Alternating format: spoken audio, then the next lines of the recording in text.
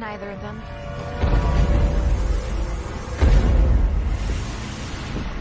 Why don't you pick on someone your own size?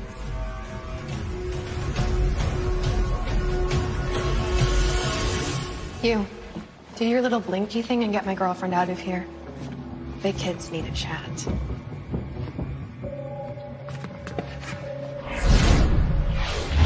What took you so long? Performance anxiety?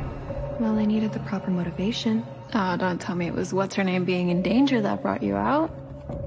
You've gone soft. It's actually exactly what Josie needed to let me loose. I'm here to put you down. Minus the boxing ring, of course. You up for a rematch? Absolutely. Finally someone around here gets it. I mean, you being here proves my point. When it's time to fight, Josie has to rely on her strong half. That's like me. Oh. I'm not here to fight you. I'm just here to snap my fingers. You remember Jade, right? Former student. Actually a lot like you. Headstrong, moody. Questionable taste in men. She was so scared of her trauma. She turned off her humanity. But I turned it back on. Just like this. Bad news. Your little trick didn't work. Oh, I figured it wouldn't. You're basically an original now, and even I don't have that kind of power. I just wanted to see what would happen when I snapped my fingers. See if I could see fear in your eyes. I did. I'm not afraid of anything.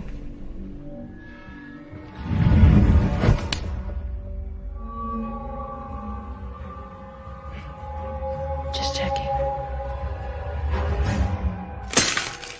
Oh, I think it's broken.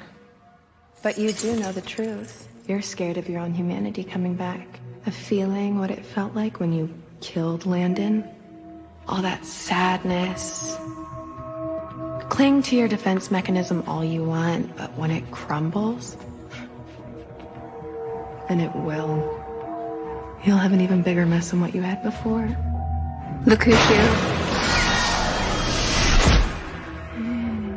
Even the almighty tribrid can't outrun her trauma forever. Watch me.